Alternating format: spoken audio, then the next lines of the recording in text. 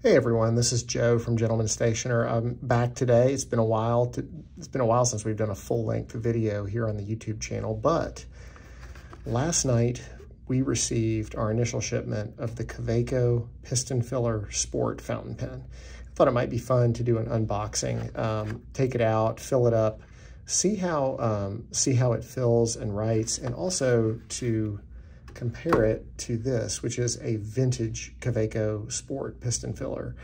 You may not know it, but the modern version of the Kaweco Sport, the form of it is based around a vintage pen made by a company. It's not the exact same company. Someone purchased the name and resurrected the company years later after it went out of business. But originally, Kaweco Sport fountain pens were made with a piston. And they had this nice blue ink window, and you can see the ink level. And you would fill it by activating the piston. This pen has been restored. It's in my personal collection, and I've had it for a few years now, and it's one of my favorite vintage pens that I own. But let's open up the modern version of the Kaweco piston filler, and we'll see how this one looks.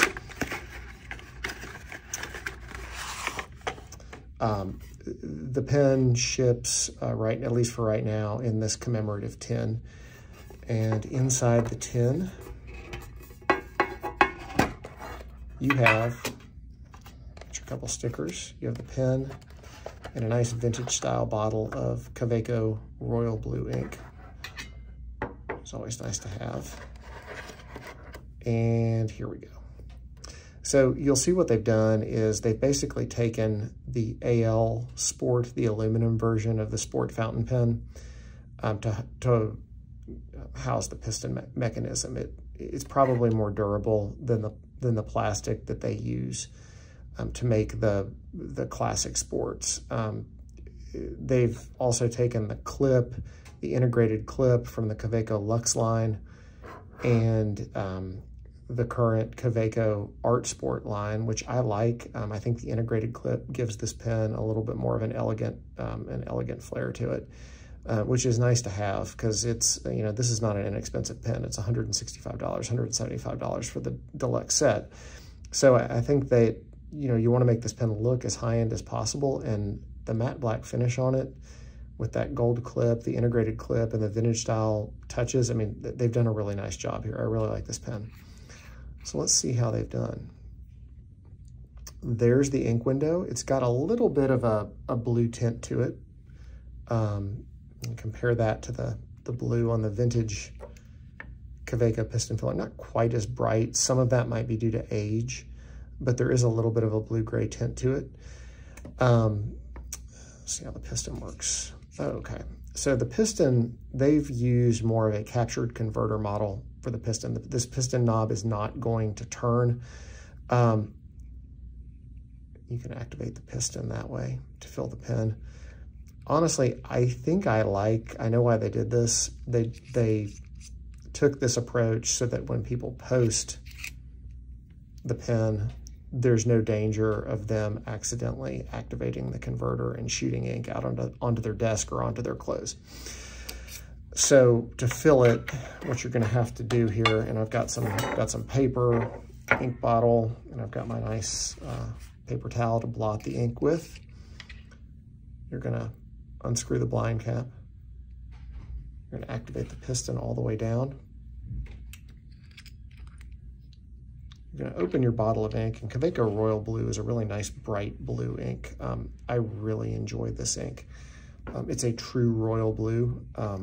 It's Kaweco inks in general, I feel, are very underrated. Let's ink this one up.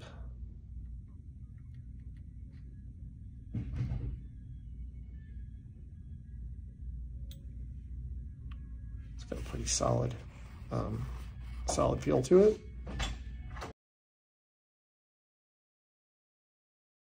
So I filled this up. It looks like it holds. It takes a pretty good fill of ink.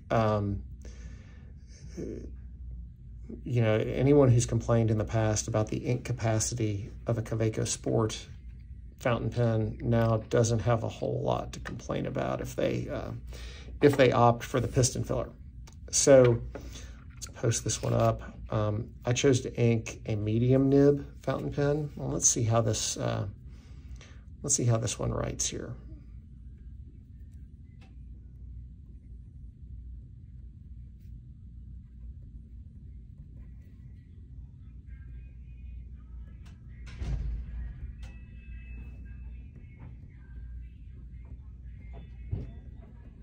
that pen is an excellent writer. It's got a very smooth medium nib. I believe it's the same.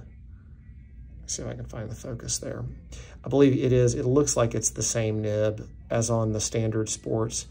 What I don't know, they're selling nibs and nib units specific to this pen, or at least it appears that way from my conversations with the distributor. So what I don't know is whether they've modified the nibs and the nib units for the piston filler.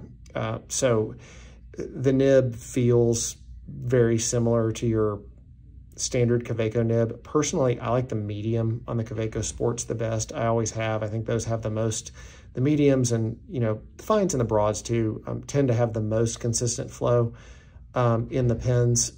They're all generally pretty good, but kind of the medium has been my sweet spot. That's an excellent writer, and I can't wait to get this one into rotation. I think I'm going to keep that one for myself. As a bonus, let's ink up the vintage Kaweco Sport and see how it compares.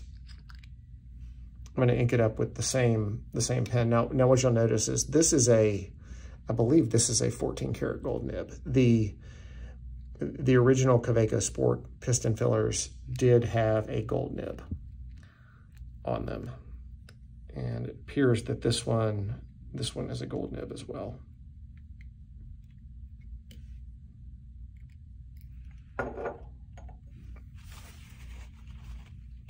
Wipe that off. There you're going to see that you can no longer see the ink window. That pen is filled. By the way, be careful. If you purchase, you can find these sometimes on eBay or Etsy, advertised as restored. I'll put some notes I'll put the link in the video notes to some reputable restorers.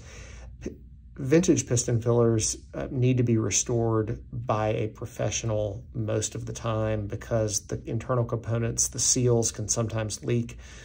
If you buy one on the internet blind from someone who has not restored it, it might fill the first time, but you might end up with a leaky mess in your pocket. So just a word of advice, be careful on that front. This one I did buy restored. Somebody has done a restoration job on it, and they did a very good job on it. And let's see how the vintage Kaweco Sport compares.